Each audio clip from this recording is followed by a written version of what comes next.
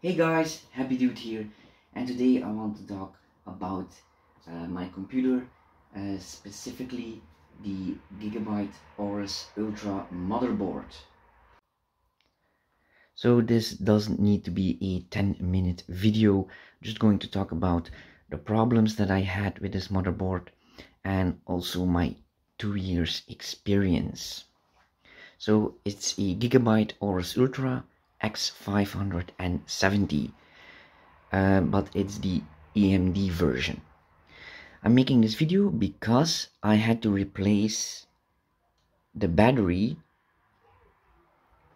from the BIOS for the third time, and it's only 2 years old, so I never had that problem with other motherboards. So if you are experiencing weird problems with your motherboard, like you're in a boot loop, so it's constantly restarting, or the computer doesn't turn on, or the settings in the BIOS keeps changing back to its original settings, that's because your battery is dead. So all you need to do is replace that. The next problem that I have with this motherboard is that I'm always losing the connection with the keyboard and the mouse when I'm not using the computer for a few minutes. So when that happens, I need to constantly move the mouse and tap the keyboard until it works again. That's very annoying. I also have a lot of disconnect problems with the USBs here in the front as well as in the motherboard itself.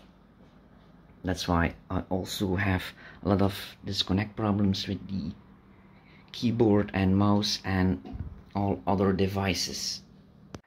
Another problem with this motherboard is that the Bluetooth connection just disappears, and when that happens, you need to cut the power with the switch, turn it back on, restart the computer, and then the Bluetooth works again until you restart the computer a few times, and then it doesn't work anymore and you need to do it again.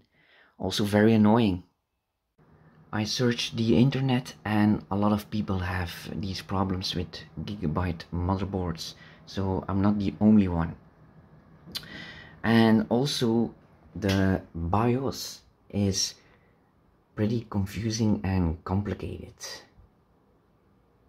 And yes, I updated the BIOS a few times, but it didn't resolve the issues. There are also some good things about this motherboard, like the audio is very good. You can install a SSD M.2, you have ExpressNet 4, there are a lot of connectors for fans and RGB, and also for 2 water pumps like I have here.